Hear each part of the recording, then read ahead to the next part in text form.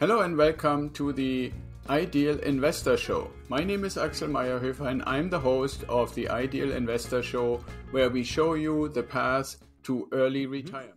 If you introduce yourself a little bit, I know that you've done a lot of house flipping and now you do storage solutions. So maybe a little bit of how did you get where you are today? Sure. Yeah, so my name is Steven Libman. I am the managing partner of Integrity Holdings Group, which is a real estate investment firm. I started in the real estate space about 15 years ago, first as a broker and an agent, working for other people, sourcing deals for them so that they could do investment properties and flip houses and things like that. And after we did that for a couple of years, I thought, hey, I think I could do this myself. And we did. We started Integrity Holdings Group 11 years ago, and we started wholesaling and flipping and grew that business to doing about 150 deals a year and learned very quickly that it's a very transactional, very highly taxed job. So, we got into real estate kind of on the heels of reading Cash Flow Quadrant and Rich Dad, Poor Dad, and, Right. some of those kind of classics, and realized that, this flipping business was good. It created a lot of active income, but it wasn't the quadrant that we wanted to land in, which was the investor. Yeah. Right? So, although, being on the business owner quadrant isn't the worst, right? No, it's good. Look, it's not the employee, right? You work for yourself and it's good. But to create kind of generational wealth and more passive income and have some tax benefits, we recognized that single family wasn't going to be the end all solution. It was a great stepping stone to where we wanted to go, but really wanted to create more passive income for financial freedom. And so that's where we started looking into kind of what opportunities were out there. We were already buying single family houses. So we thought, oh, maybe we'll buy a single family house and just keep it and rent it, and do a couple of those. And, we started getting around some mentors that owned some larger apartment complexes, and they kind of gave us the pros and cons of all of the different things. They said their biggest headaches were still their single family rentals that they had. So we started looking into some bigger properties, and I thought maybe 30, 40 units. And we were told to go bigger still. And then we thought maybe 50, 60 units, and we were told to go bigger still. And our first project was about 3 years ago. It was a ground up construction self-storage facility. It was 1,193 units, about 135,000 square feet. And since then, we've built 3 of them, and we've acquired about 900 multifamily units, and we're under contract for another 400 multifamily units. So that has been kind of the genesis of the business and some of our background. And now we have a small team. We're investors first. We invest in operators and projects that we believe in, and then we open the doors for our investors to come along for the ride with us. Okay, cool. Yeah, thank you for describing and displaying that. Then there's a lot in there, especially for the people that normally view our videos or podcasts and stories that we write and articles and stuff. So you said that you did some single family, which is kind of the space that we are mainly focusing on. And then you transitioned and thought to do multifamily. Can you maybe in a short way describe the difference between the typical residential loans and what you experience? And I'm not an expert in the storage space, but did some research on the multifamily. And I would kind of summarize that as commercial loans versus either government-backed or non-government-backed residential loans. So could you touch on that a little bit, how that's different? Yeah. So, when we were flipping, we were usually doing hard money lending, or private lending. So we flipped about 1,000 houses, but we didn't use bank financing for a lot of those. You kind of get pigeonholed a little bit, right, as a real estate investor with 4 or 5 properties, unless you're going to potentially tell them that you're living there, which you're not. So that you kind of get capped by the banks for residential loans. But the commercial side is very different. It's one, when you do hard money lending or even bank loans for residential, you have it's the value of the property is predicated on the neighborhood, right? What properties are selling for around you. So you get the appraisal, and then you get the value of the property, and that's how they come up with your debt to income ratios and things like that. or your loan to values, things like that. So the commercial space is different in that it is predicated on net operating income, not the value of the properties around you. So that's why I like commercial as well, is because you can predictably figure out how you can increase income and decrease expenses to increase that net operating income and thereby increasing the value of the property over time. So, unlike 2007-8, when the market crashed and everything kind of went down, that was precipitated by a 4.5% to 5% mortgage default rate across the country. Multifamily was 0.04 default rate, and self-storage even less than that. So that's why Forbes calls self-storage the recession-resistant asset class. So they're a little bit different in terms of the loans. Also with commercial loans, because it's based on the cash flow of the property, I don't have to personally guarantee the loan. So it's non-recourse rather than full recourse. So on your primary residence, you have recourse, meaning they can come after you personally if you don't pay the loan. In a property like a commercial building, they do such steep underwriting on it that they're underwriting the cash flow, not necessarily you as the borrower. You still need the net worth to sign on the loan, but you don't need to personally guarantee the loan. Yeah, absolutely. And I mean, for those people who are not that familiar, I want to just clarify that income is like, if you take an apartment complex, would be basically the rental income or what's left of the rental income after expenses. And I'm assuming you could kind of, in a sense, call the people who rent a storage unit tenants too, in a way, even though they're not living in it, but they're leaving their stuff there. Actually, I mean, if you think about it, and I've lately written quite a bit and talked quite a bit of, what can we as investors, regardless whether we do the kind of investing that you do or the residential investing, expect with the rise in inflation, and pointed to the fact that, and it's maybe even more so true for you in the storage space, right? Like as people may not be able to afford as big a space as they had before, they probably don't necessarily want to get rid of the things that are near and dear to them. So where do they go? They go to Steven and put it in a storage unit, right?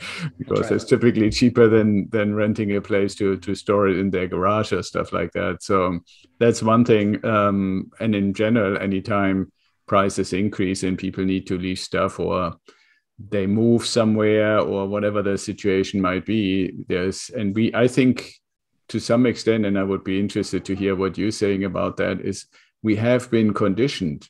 I'm not saying right or wrong, good or bad, but we have in many ways been conditioned to believe that success as a person or as a family or as an individual is to a significant extent defined by the stuff you own. Right? Like whether you have an RV or a fancy car or a couple of jet skis or, I don't know, book collection, you name it. So I'm again, not saying this is right or wrong, but it seems like a lot of people accumulate over time a ton of things. And especially when there are things that you don't use all year round, they have to go somewhere. Right. Yeah. I mean, self-storage was the only asset class to increase in value during the 2007-2008 downturn. Right. So that's people when you foreclose on your house, it doesn't mean that you don't like the content of your house anymore. So sure. That makes But also as people downsized, they didn't get rid of their stuff either. Yeah, absolutely. So it's, especially when they not necessarily foreclose, but short sale or I had actually a person who became a tenant in one of my properties who owned a place, was pretty close to upside down, and then they went through a divorce. And when they basically forced themselves in a way to have to separate the assets, and then it totally didn't work anymore. But after that, the question was, okay, where do we live, right? And then many of my friends said, well, you want to be careful to lease to somebody who had these kind of things in the past. And for me, the decision was easy to just review what happened. And they had always paid until they divorced, right? So that's a much more important thing. Their personal stuff, I don't really necessarily get involved with, but their history of payment. And so I think those are some of the criteria we all want to look at. And I'm pretty sure they apply whether you have property management in an apartment complex or you make a decision of how able are the people that rent space in your storage units, how able are they to actually consistently pay so that you don't have to, what's that TV show where they open up the storage unit? Oh yeah. Storage Wars. Yeah, right. I don't know. Is that actually for real, or is That's that for real. Okay. So if somebody doesn't pay for how long, and until you basically give it up for auction? Yeah, I actually don't know what the metric is. We're third party managed by one of the national companies. CubeSmart manages all of our facilities. Oh, cool. Okay. But yeah, I don't know. It's not long though. I think it's 30, 60 days.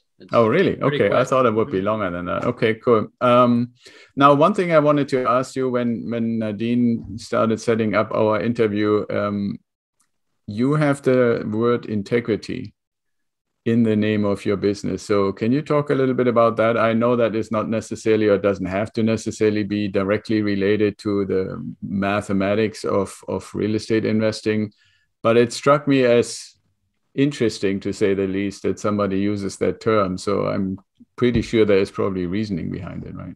There is. So so we're a Christian owned and operated company. And Proverbs 10:9 says that whoever walks in integrity walks securely, but whoever takes crooked paths will be found out. And it's just important for us. It's one of our core values. In this space, I think in the real estate space, you have a lot of people looking to make a buck and maybe not always doing it the right way. So we didn't put that on our business card so that everybody else knew that we thought integrity was important. It was really as a reminder for ourselves of who we work for and what core values we require ourselves to be held to. And that one day we'll be judged for that. So, right. Yeah. So can you give some examples on, for you, for your organization, for your team, and for the people that you work with, how does that in practical terms show up in daily life when you say, okay, this is in following our integrity rules, integrity expectations? Yeah. So, I mean, the most practical way is it's an investor first model. We're in the process of actually selling a property right now where our company won't really make much money on it. But it's the right thing to do for the investors to return their capital back and to give them the returns that they were promised. We could have probably held the property a couple more years and made more money on it, but we told them a 3-year timeline, and we're at a 3-year timeline. If we held it for another 2 years, we'd probably make a couple $100,000 extra on it. Small apartment complex, 66 units. But initially we told the clients, this is what you'll make. This is how long we're going to hold it. And in practical terms, that's exactly what we're going to give them. Yeah. Well, I mean, like I said, I'm not claiming to know the multifamily space that well, but if I compare to at least the area that we are in with the residential, which, I mean, multifamily is in a sense part of that too. The last 2 of those 3 years weren't that bad, right? Yeah, well, this was a complete turnaround, gut refinish, and it was in a war zone. So, yeah, I agree with you. The market has been good to us, and that's probably why we're able to sell and give the returns that we promised to the investors. But this particular property was a challenge. Yeah, absolutely understand. And can you spend maybe a minute, because I mean, I would probably compare this, or it sounds a little bit like a syndication, but can you explain, because most people that are not necessarily that familiar with real estate investing would probably think, okay, I buy something, I own it, and I have maybe somebody manage it for me, and then I either get the money or some of the money from my positive cash flow, passive income, and then if I sell, I make some of the money on the gain between what I paid and maybe renovation costs minus then or plus, depending what I sell it for. So when you say we're doing it for the investors, can you kind of give a little bit of an explanation how that works? I mean, you can call it syndication or not, but I think not everybody is familiar that you even have that option, because part of why we do this is also not just to say we have the greatest only one way to do this, because the real estate world is really, I hope you would agree, broad and has tons and tons of different options. But to educate, and since you're working with investors in those kind of deals, maybe you can describe a little bit what you mean when you speak about integrity towards what you promised in this context of investing. Yeah, so basically, real estate syndications just means many hands make light work. So you can get involved in larger projects and own a piece of a company that owns the underlying asset. So unlike a REIT, when you go to Wall Street and you buy a REIT, you aren't directly investing into an asset. You're directly investing into a fund or a REIT that goes and spreads that out. The difference with that is you don't get the tax benefits of commercial real estate investing through a REIT. So instead of me just going out and buying a 10-unit building, right, I can pull some money together from some other passive investors and go buy a 66 unit, or, you know, we just closed on a 384 unit. So it gives people the option to be more passive, right? And it's similar to like very large multiplied turnkey investments. So turnkey investments, right? You're a passive investor, you're collecting checks, somebody else is doing all the work. Same thing with a real estate syndication on a large multifamily or self-storage, where the rules changed in 2004, 2005, where it allowed for individual investors to invest directly into these deals. It used to be just for Wall Street, but now individuals are allowed to invest directly into these projects if you know people that are doing it, right? You need to know right, operators. Exactly. Yeah, which is good because now the people that listen and see our videos and podcasts can actually find out about Steven and that he is offering this kind of stuff. Now, real quick, REIT is Real Estate Investing Trust or Investment Trust.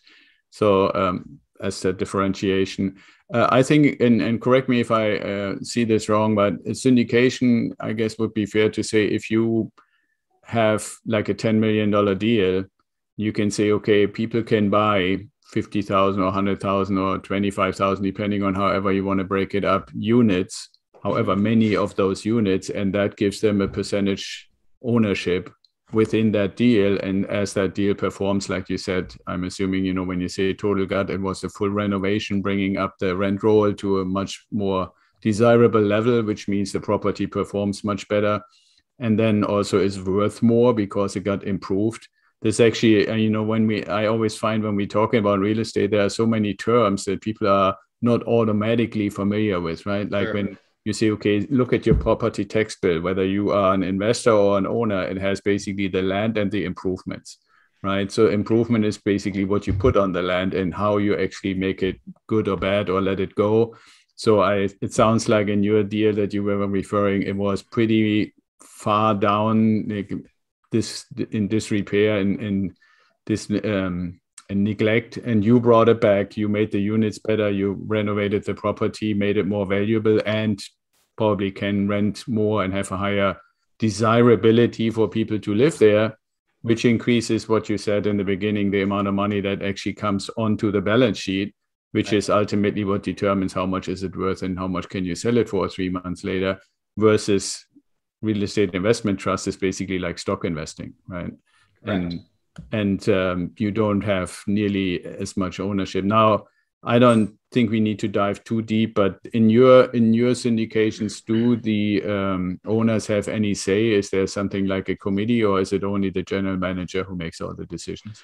Yeah, so you have two classes of investor. You have the general partnership, which is the owner, the operator, which is me, and then you have the limited partnership. So they don't have to make any day-to-day decisions. We're managing the property. We're doing the property management. We're making all the major decisions because of our experience. The limited partner, no decisions. Also, no liability past their initial investment, right? So I have to sign on the loans. We have to sign for the property management agreements, things like that.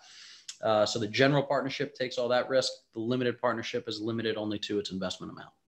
Right. Okay, great. Thanks for explaining that. So now how is that when you basically create a brochure and you invite people to become limited partners, you probably give them a certain amount of expectations on how the deal is going to run, not just in the lengths, but also in how much is going to come out of that. What happens if something doesn't work exactly how you have planned? So, I mean, it's really a virtue of underwriting and operations, right? So your track record is pretty important when you're looking at a deal, you know, that way. So if you're a limited partner looking at these things, there's a couple of questions that you need to be asking. One, you should be really concerned about where they're getting their projections for rental increases. You know, a lot of people come in and say, well, in 5 years, we're going to increase the rent by this much. Well, based on what, right? Is it population growth? Is it economic growth? Are there new jobs in the area? What's driving that? because you can't just project 3% a year kind of arbitrarily, right? Right. So exactly. That's something that you want to be watchful of. Also, expense ratios, where you're coming up with these expenses. Are the taxes going to go up over the next 5 years? I don't see that in the pro forma. So you just want to look at the numbers and ask a bunch of questions. Any operator worth their salt will spend their time with you really answering all of your questions as to what is going on in the property and why they believe these particular numbers are going to be accurate, right? And then the track record is huge, right? Let me see your last 10 deals that you did, or last couple of exits, or whatever it is, so that we can kind of get an idea of your track record, right? The institutional partners that we partner with have 40 years experience and $1 billion under management. We're not a small shop, right? Like, we can provide all of that information.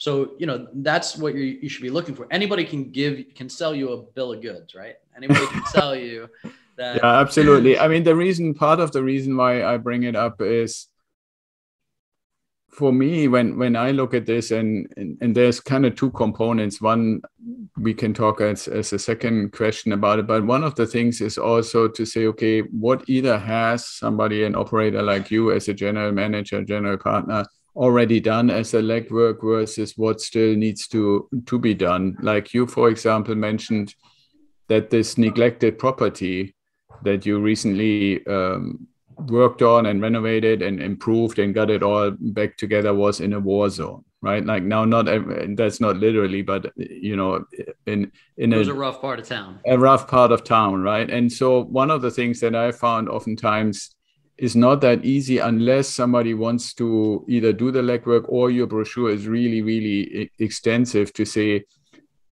assuming that we bring this property to the standards that we deem to be the right standards for the area.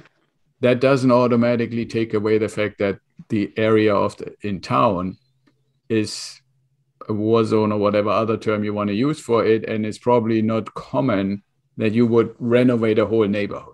Right. So how would somebody who is considering, hey, what Steven says is really interesting and it's very passive and it allows me to just give some money and then let him do his thing, which he does well and has a track record for, how do you handle this issue of, we find a property which is probably not as easy as it used to be maybe 10 years ago, to say a property that has the potential for all those improvements, without having to basically address the whole neighborhood that is maybe known as a rough part of town?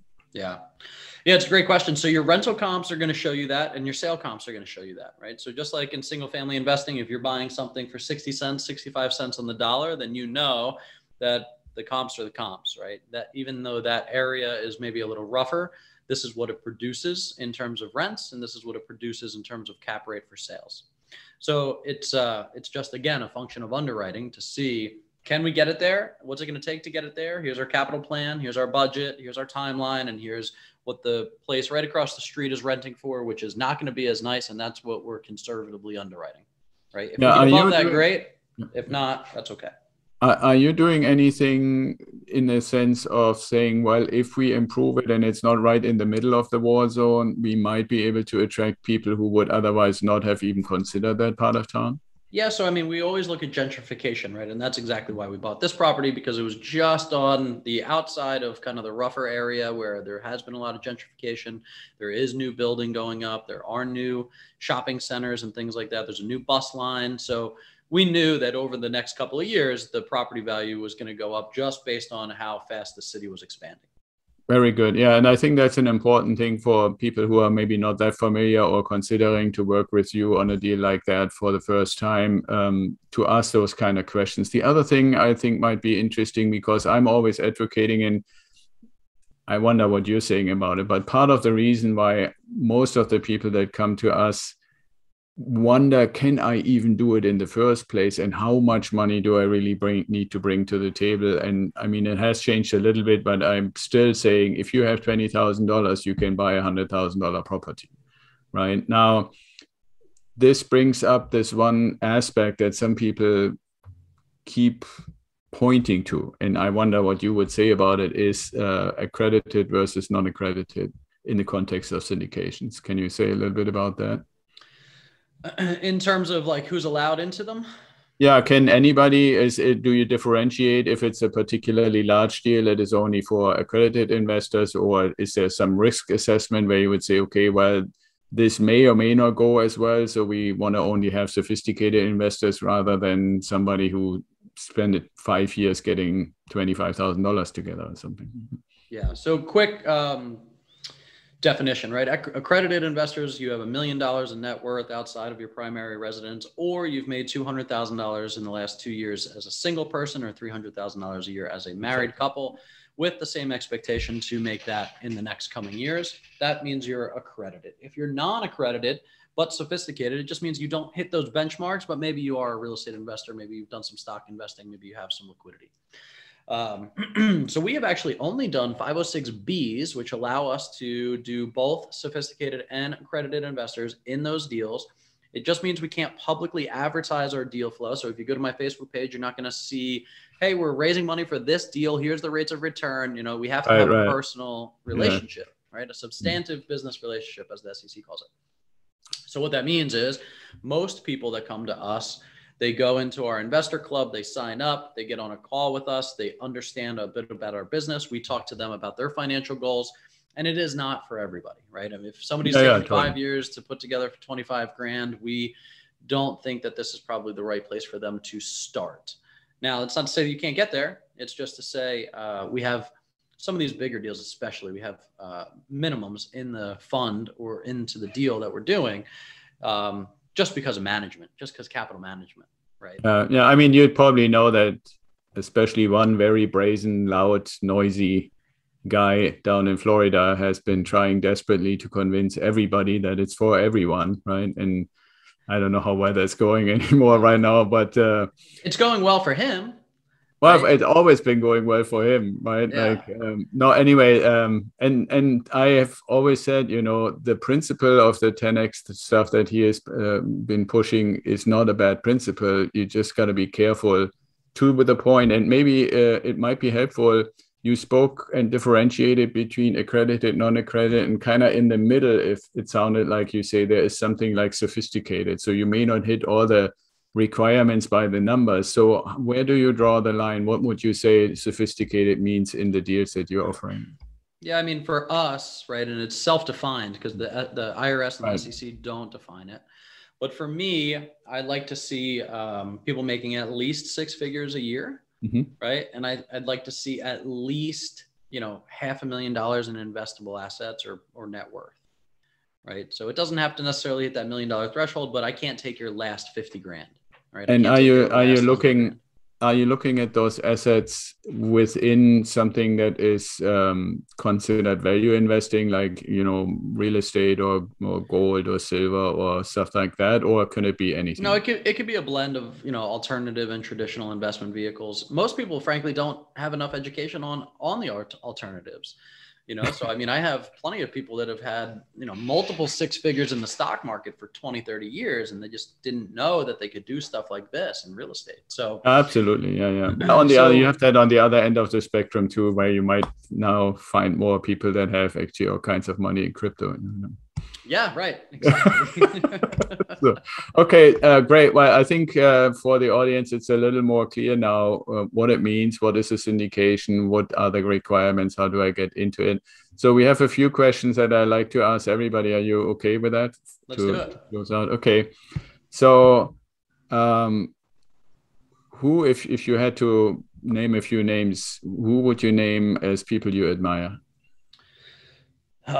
So again, you know, a lot of these questions, right? I'll just preface this with are going to be based on kind of our Christian roots. So yeah, that's cool. Because it's a big deal for us. But so I think, yeah. So I think you got to admire, you know, regardless of your religious background, the disciples that followed Jesus around, right? Every single one of them tried to keep and obey his commandments, and all got martyred and killed for it, and never once changed their mind on it. And you know, to me, there's just no better representation of consistency and character than somebody that will walk that out. So Judas counts or doesn't? No, I wouldn't say that he counts. Okay, just checking. But it's a good question, right? I mean, I'm sure he had the opportunity to be forgiven too, but he walked away from it. So. And then, and then check that, Rick. And then in terms of business, there's a couple of people that I admire very much in terms of like their consistency and ethos. And you got to respect Warren Buffett for what he's been able to do. And for the more new kind of school business owners, there's a gentleman by the name of Alex Hormozy who owns a company called Gym Launch, and he has some great content and some great books, and he's built a company that does over $100 million a year, and he's 30 years old, and he's just an absolute beast when it comes to business. Yeah, there are some people like that. On Buffett, is it just the result or any principles that you would say, Mickey? Yeah, I mean, he's just principled as an investor, right? He doesn't violate his own core values of investing. His tenants are long-term, right? They're not short-term quick bucks, but what he's built over a lifetime is incredible. And absolutely. The tenants work. Yeah. And I mean, he wouldn't necessarily be my number one, but one thing I really always admired about him is that he sticks to his principles, right? For me, it was always when people say, well, why didn't you do what Steven did, right? Like he did flipping, and then he did single family and multifamily and storage and syndication. And one of my answers is, in a sense, like Buffett, I like to do the stuff I understand. Right. And maybe I'm too lazy to learn new stuff, but that's one of the reasons that, I've, through my military career, have been stationed at so many places and constantly had to decide, okay, do we rent, do we own, do we keep it, do we sell it, and so forth. So it became something that I was familiar with before I ever really saw it as an investment. And so I stuck with what I know, right, and what I got to know. So that's a cool thing. The second question. There's riches in the niches. Yeah. That's true. So that was the first question. The second question I want to ask is, if you had a time machine that could take you forward or backward, where would you go and why? Yeah, so I gave this question some thought because it's just been a crazy couple of years, right? Mm-hmm. So part of me would like to just go back to Wuhan, right, and make sure that this virus doesn't escape so that we can all get back to normal life. But I think realistically, going back to when my father-in-law was a child, right, into like the 40s and 50s, and understanding that Depression era mentality of the greatest generation is certainly something that I would enjoy. The wisdom that was imparted, all the way back to the reading level of the newspapers, right? It was just a different time. Yeah, absolutely. Where people honored values and really there wasn't without challenge there as well. But I think I'd like to enjoy that for a day or a week or something like that. Yeah, absolutely. Well, maybe I can get you a little closer to that if that's something you're looking for. I recently read and then also went and checked out some of the speeches and presentations from Stephen Howe, who co-wrote the book, The Fourth Generation. Not the Fourth Turning, sorry. The Fourth is called The Fourth Turning, but what it actually addresses is how do long cycles work. And I would recommend for anybody listening or watching us to consider this. He went back all the way, like for several hundreds of years, partially to say, okay, how has economy evolved, currencies and values, and how has real estate or money or all those kind of things evolved over long-term circles, and found out that most of these cycles are about 80 to 100 years long. And when you look at the trajectory, they have a similarity to the four seasons that we experience during a year, like the spring, summer, fall, and winter. And these seasons, being 20 to 25 year long periods, are very much attached, or you can find representation in the generation of people who get born at the beginning of the season and then live the first 20, 25 years, and then the next generation. The numbers, you can debate the numbers if it's exactly 20 or 25 years or something. But to your point about the great generation, he basically, for our current time, states that the cycle, according to him, started around between 1915 to 1920. If you say 80 to 100 years, we're basically at the end of one of those really long cycles. And what's also interesting is that he determines spring as the time that you mentioned to go to with the time machine. right? The wars were over two relatively shortly after each other, world wars. The economies were in totally different stages, technology, all these kind of things. And that kind of brings up the question, why are they called the Great Generation? He spends a pretty considerable amount of time explaining that, and also what people who lived through that, why, and maybe we are not that far apart in age, why did they raise us in the way they raised us? Right. And how do we, as in our generation, raised our kids, and how do they raise their kids, and what the environmental and economic circumstances are. So if you're interested, without having that time machine as a hypothetical, no, that's great. The Fourth Turning is definitely a way to get a little closer to that. So last question would be, independent of investing in stuff like that, and you said you probably have a Christian answer for that one too. What's the meaning of life for Steven? Yeah, so I think to love God and keep his commandments, right? And that goes to how we treat people, that goes to how we treat our families, and everything like that. There's no shortage of need in the world. Part of what our business does is called investing with purpose. We have a donor advised fund where we carve out a percentage of all the dollars that come through our business for nonprofits around the world. We've done some really cool things just in the last month, digging wells in Kenya that support 1,200 people, giving 22,000 survival bags to people in Thailand that feeds a family of 5 for 2 weeks. All kinds of need in the world that we can support through our businesses, and our investors support by partnering with us. So yeah, that's very cool. Awesome. Okay, well, that sounds really good. So I'm kind of suspecting that some people might say this kind of relatively hands-off approach that you have described, combined with somebody who doesn't just put integrity in the name, but actually lives it. How do I get in touch with Steven and his outfit and see if I'm at least sophisticated, if not if not accredited? No, it's great. So, you could go to our website, integrityhg.com, and you can sign up for the Investor Club. There's a bunch of free resources on there as well that you can kind of read through. You could see the nonprofits that we're partnering with. If you want to hear me talk and rattle on and on, you can listen to our podcast. It's called Free from Wall Street. So Free from Wall Street is the name of our podcast, and we basically just teach people how to create wealth through real estate versus the roller coaster ride of the stock market.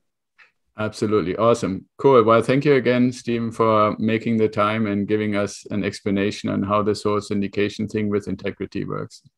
Awesome. Thanks for having me on. Appreciate it. Yeah, absolutely. Thanks for listening, and I hope you enjoyed today's episode of the Ideal Investor Show. More info and the links we mentioned during the show are in the show notes, or you can go to our website at idealwealthgrower.com and find them there. Sign up for the Apple Podcast link, the RSS feed, the Spotify link, and if you like to talk to me, please sign up for a strategy call at idealwealthgrower.com.